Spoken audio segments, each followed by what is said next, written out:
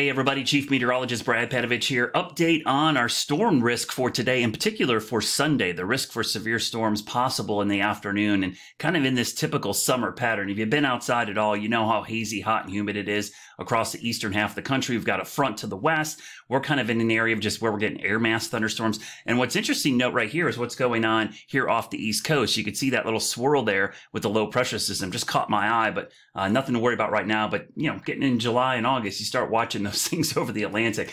Our concern today is going to be some pop-up storms. In fact, we've had a couple pop-up already here in Anson and Richmond County. These are pushing off to the east. So already seeing some development today, which tells you the atmosphere is what we call uncapped. It's set up for some strong storms. I'm going to turn off the satellite imagery first here and kind of show you the day one severe weather outlook. You can see that risk to our west, the low to medium risk. As we go into tomorrow, you'll see that a big chunk of our area is in the low to medium risk for strong to severe storms. Not off the charts. Damaging wind and hail is our primary concern. And as we go into Monday, you could see the potential there as well along the coast. So yeah, we're getting into kind of a stormy pattern here as we go through the next couple of days. So let's break this down looking at our futurecast, because I think what's going to happen is the heat and humidity is here. You know that, you felt it. But what's heading in this front and a little bit of cooler air aloft is going to help produce some scattered strong storms for your Sunday. All right, first things first, we'll start with your Saturday weather. We'll go into the afternoon hours. Starting around 2 o'clock, I do expect to see some scattered storms. And this makes sense. We've got some clouds over us right now,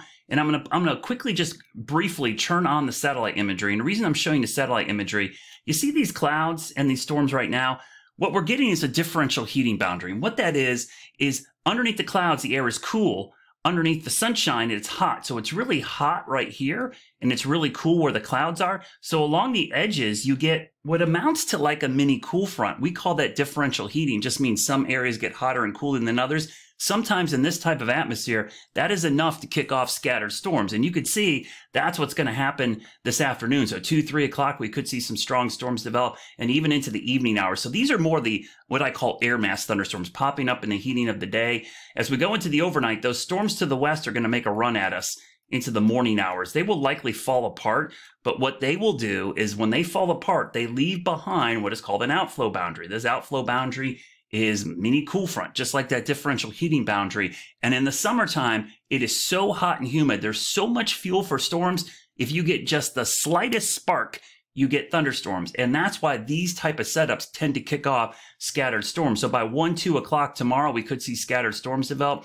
But I really think it's going to be after 3 o'clock that things start to go gangbusters into the eastern part of the state, and then another wave moves in from the west. So you could see as the day goes on, the chance for storms is really going to perk up. If anything, the first half of the day might be pretty stable because of those dying storms in the morning. They might keep a cap on everything until we get into the afternoon. So I can't rule out an early storm on Sunday. I really think it's going to be after 2, 3 o'clock that things crank up, and then we could see another wave develop late tomorrow night as that main front kind of pushes in. So that's why you see on Monday, we wake up Monday morning, that front is pushing to the coast. Remember, I showed you the Monday severe weather outlook there? That's where you'd see that risk. So let me quickly show you that.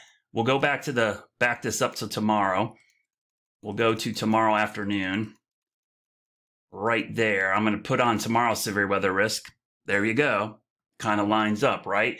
Now let's go into Monday, excuse me. Monday, that secondary wave comes in, probably late tomorrow into Monday, starts heading towards the coast, and you'll see day 3 right there, because obviously the heat and humidity will be cranked up, and we've got this kind of front heading in from the west. So be prepared. The next 24 to 36 hours should be pretty active here in the Carolinas. I'll loop this 48-hour futurecast, kind of shows you scattered storms today, wave of storms tomorrow afternoon, and possibly again on Monday morning.